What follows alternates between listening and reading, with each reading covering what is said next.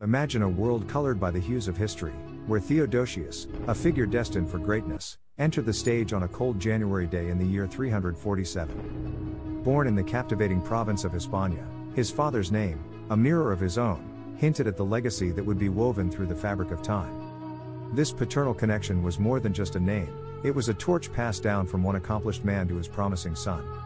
The elder Theodosius, a high-ranking noble who had navigated the intricate realm of top military positions, was a towering presence in young Theodosius' life. Picture this young scion, imbibing not only the wisdom of books but also the scent of battle, as he was raised amidst the echoes of a military life. In the pivotal year of 368, father and son embarked on a fateful journey across the sea to Britain. With an army standing at their side, they faced a formidable challenge, a wave of invaders who dared to challenge Roman authority on the island. Britain, long neglected by Rome, had withered into a land of weak dominion.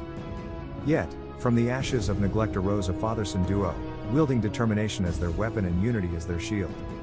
Their campaign unfolded like an epic tale, and in its resounding climax, Roman influence was restored, earning them not just victory but recognition. The story takes a dramatic turn as Valentinian, the reigning emperor, cast a nod of appreciation toward the elder Theodosius. In bestowing the esteemed title of Master of the Horse, Valentinian essentially positioned him as his trusted right hand, a man of unparalleled influence. In their footsteps, father and son embarked on a journey marked by valor and ambition, traversing lands and clashing with challenges that history would remember. Yet, destiny's hand would play a role of its own.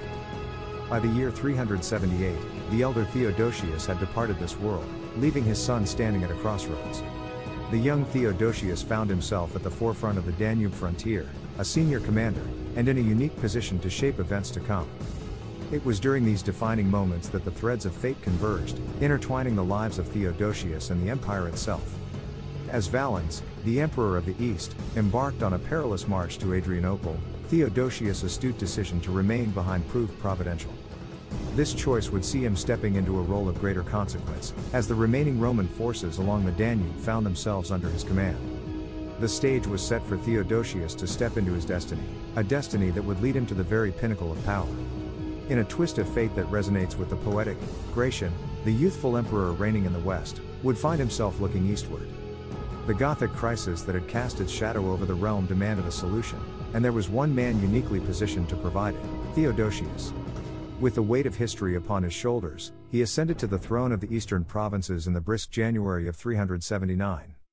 Yet, his reign would not be defined by the comfort of his throne, but rather by the tumultuous challenges that awaited him. The Gothic tempest raged through the Balkans, threatening to upend the fragile order that Theodosius now held in his hands. And in his response, he revealed a facet of leadership that set him apart, a sensitivity to Gothic interests that went beyond the norm. It was a blend of military might and diplomatic prowess that would guide his path in the coming years. Theodosius did not merely engage in campaigns against the Goths, he danced a careful dance of politics, offering olive branches alongside the glint of his sword. Through battles and negotiations, he sought a balance that others had failed to achieve. His interactions with Gothic leaders were not mere exchanges of power, they were intricate tapestries woven with the threads of mutual respect. In 381, Theodosius achieved a stroke of brilliance that echoed through the annals of history. Drawing Gothic leaders into the heart of Constantinople, he enveloped them in opulent luxury, an experience that would resonate deeply. These chieftains, their hearts warmed by the lavish feasts and vibrant culture of the capital, returned to their people with tales of a Roman world more nuanced than they had perceived. By 382, treaties sealed the fate of the Goths, but these were no ordinary agreements. Resettlement plans allowed them to forge a community within Roman territory, preserving their identity while offering their martial prowess to the legions. This was a leap of faith for Rome, a testament to Theodosius' belief in the power of unity, even amidst diversity. It marked a moment when the empire's interests aligned with those of a foreign group, resulting in a formidable partnership. Theodosius' reign was more than a sequence of events, it was a symphony of resilience, diplomacy, and strategic thinking. His legacy would reverberate through time, a testament to the power of leadership that sought strength in unity and harmony amidst diversity. Ladies and gentlemen, time to take a plunge into the chronicles of a bygone era, a time of grand emperors, shifting tides, and the echoes of destiny. Join me as we journey through the riveting life of Theodosius, a name that resounds through the corridors of history like a powerful anthem. The symphony of interests, my friends, wasn't always harmonious. Theodosius, a master of strategy, found himself navigating the intricate waters of domestic policy.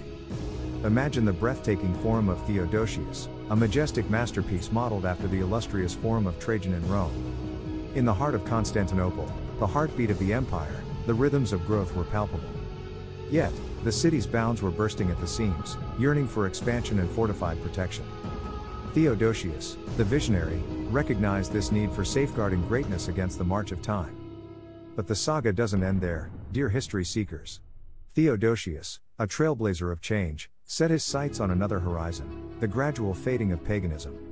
Imagine the decrees ringing across the land, as gladiatorial contests were cast into the shadows, the pillars of support for pagan religious institutions crumbled, and the age-old practice of sacrifices met severe restrictions. These actions rippled through the fabric of beliefs, ushering in a new era as he sculpted the Roman world in his image. Hold your breath, for we're not done yet. In 381, an ecumenical council materialized in Constantinople, a momentous sequel to the famed Council of Nicaea convened by none other than Constantine himself. Heresy, doctrine, and the intricacies of mainstream Christianity took center stage, painting a vivid tapestry of debates and decisions that would shape the future. And as the West beckoned, a political storm brewed in 383. Emperor Gratian faced the tempestuous revolt of Magnus Maximus in Gaul, setting the stage for a showdown that would define the course of history. Troops converged, swords clashed, but fate favored the charismatic insurgent. Magnus Maximus, charismatic and beloved by the legions, overshadowed Gratian himself. A twist of destiny, leaving Gaul, Britain, and Spain in Maximus' grasp, while Valentinian II, the resilient scion, held the reins in Italy. Amidst the chaos, Theodosius emerged as the linchpin of stability. His diplomatic flair danced on the tightrope of unity, as he orchestrated a delicate balance between these divided domains. But let's not overlook the broader canvas. His gaze extended beyond the realm's borders. Eastward he turned, forging ties with the Persian Empire. Picture the grand tapestry of diplomacy unfolding as ambassadors journeyed between Rome and Persia, stitching a fabric of cooperation and mutual respect. A historic agreement emerged, shared influence over Armenia, that would mark the dawn of a rare period of harmony between these colossal empires. Fast forward to the year 387, a pivotal moment in this grand narrative. The ambitions of Magnus Maximus ignited, triggering a clash of titans. Valentinian II, the fleeing emperor, sought refuge in the east as the two forces converged. And in 388, on the banks of the Save River in Croatia, history etched the Battle of the Save, a clash of wills that would forever be imprinted in the annals of time. Theodosius emerged victorious, dismantling Magnus Maximus' forces and putting an end to his aspirations in a heart-pounding finale. Yet, as his reign pressed on, an event would unfold that showcased the convergence of power, faith, and redemption. The massacre of Thessalonica, a dark stain on history, saw Theodosius' wrath unleashed. Thousands perished, and it took the moral compass of Milan's Bishop Ambrose to guide the emperor towards repentance.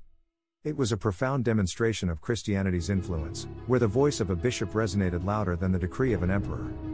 As Theodosius' reign neared its zenith, a final challenge arose, a clash with the usurper Eugenius. A crescendo of conflict and resolution unfolded, marked by victories and struggles that would shape the legacy of Theodosius for generations to come.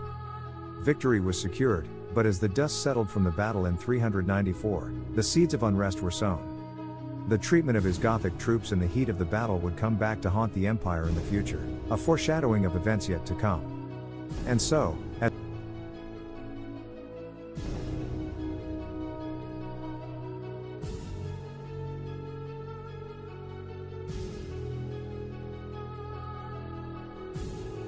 the tapestry of history, intricate and vibrant, now bore the imprint of his footsteps.